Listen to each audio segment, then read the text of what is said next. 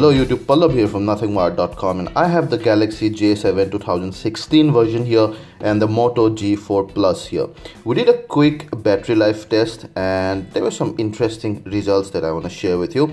The J7 2016 version has a 3300 mAh battery and is powered by an Exynos chipset. This one is powered by a Snapdragon chipset and has a 3000 mAh battery, which means that the J7 has just 300 mAh more battery capacity than the G4 Plus.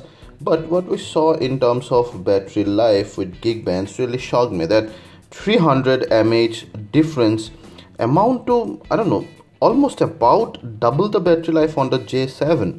That could be because of the energy efficienciness of the Exynos chipset. However, let's look at the results here. This one gave us 9.5 hours of battery life. This one gave us 16.5 hours of battery life, almost 7 hours difference. That's huge. Now we'll go and look at the way it drained the battery a bit.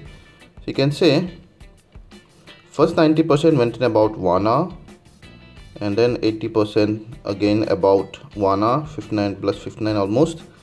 And then when you scroll down, you'll see that till about 50% they were almost the same, and then the time to drain battery got reduced for every 10% and ultimately 9.5 hours. Whereas the J7 took the lead right at the front. You can see that here 90% goes in about 1 hour 52 minutes, just under twice the amount of the G4 Plus. And similarly in 80% 3 hours 40 minutes, almost double.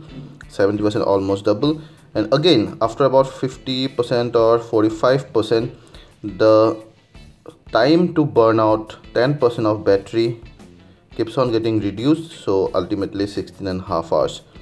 But effectively, if you're actually looking for a better battery life, much better battery life, then you'll do much better with the J7 2016 version here, I see. Thank you.